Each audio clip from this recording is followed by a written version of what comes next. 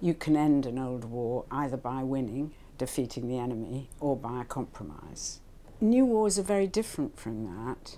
They're more like a social condition, or if you like, almost a mutual enterprise, in which the various parties to the war gain both politically and economically from fighting rather than from winning or losing. They're financed by outside support, they're financed by loot and pillage, they're financed by smuggling, all of which depend on violence in order to generate the revenue needed to sustain the violence. So what you get is a kind of predatory social condition.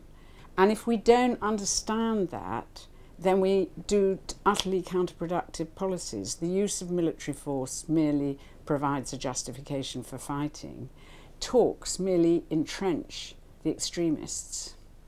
The global strategy is really trying to develop an alternative approach towards conflict.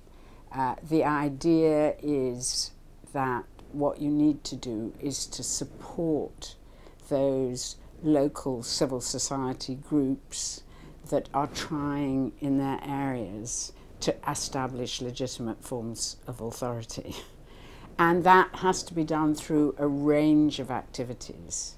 It has to be done through talks, but the talks should focus on the situation on the ground rather than some overall political settlement, and should include civil society and women, actually, because that's a very important element. You always find that it's women who are trying to solve the problems locally.